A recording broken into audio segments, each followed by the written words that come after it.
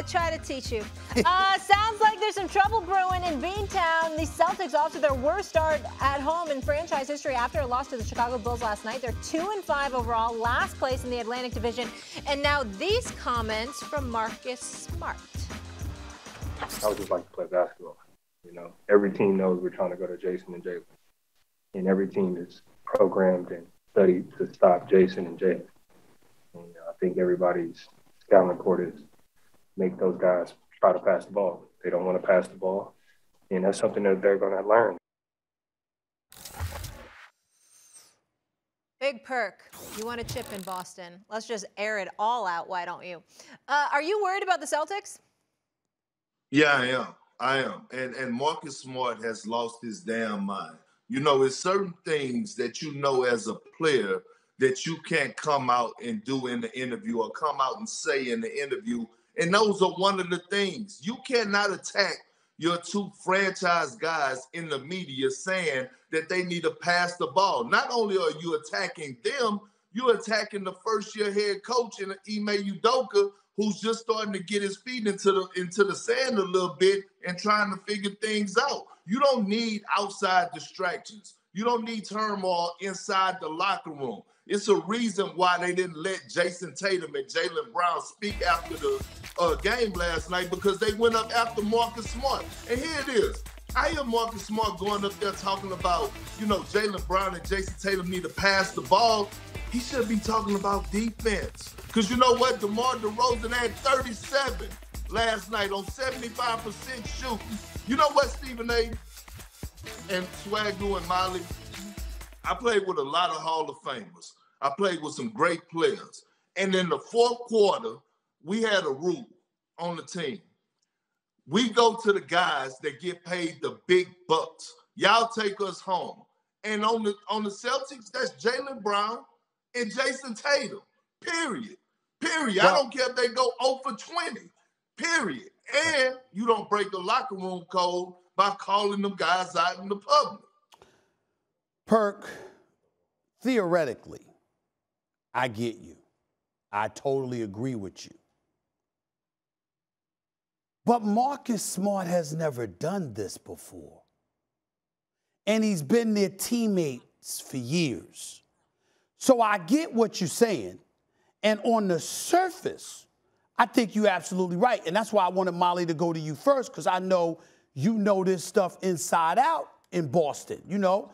And you were calling games with them last year. They were interviewing you pregame, postgame, if I remember correctly, last year, okay? What I'm saying to you is this. What he said about Jalen and Jason, two guys I love, and they should be shooting the damn ball. And I'm looking at things numbers-wise, and I don't see anything egregious. Jason Tatum is averaging, what is it, about 24 shots a game. Jalen's at 20. Okay, and then you got a couple of cats, that's averaging 11 and 12 and shooting at Horford and guys like that. But what I'm saying to you is this. I've heard people throughout the years have complaints about those two. I don't, you don't, but we've heard things internally and we wondered whether or not Brad Stevens was going to handle it. Does it not strike you, or should it not strike us as a little bit odd that Marcus Smart, who's been their teammate for years, would suddenly do something he's never really done? And that's come out and called them out like that. That's the only thing that has my antennas up. That's not something he does. So why would he do it now? That, to me, is the big question. Go ahead, Swagoo.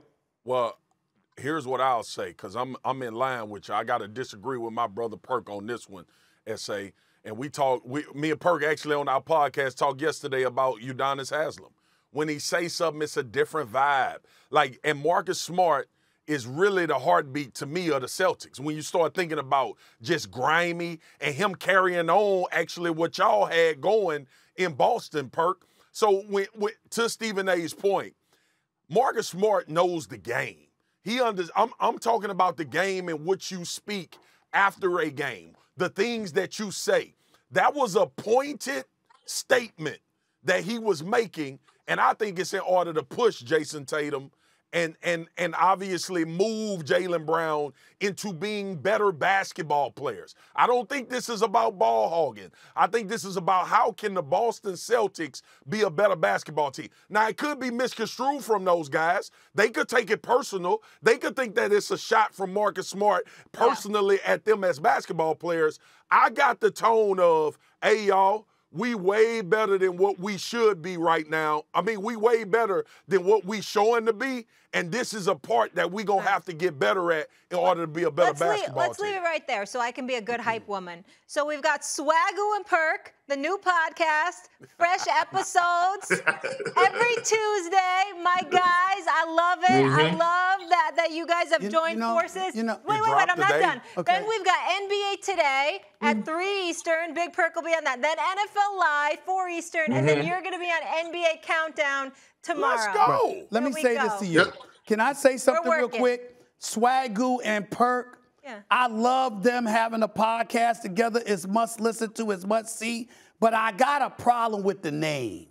Swagoo and Perk, everybody know who y'all are. How about Huff and Puff?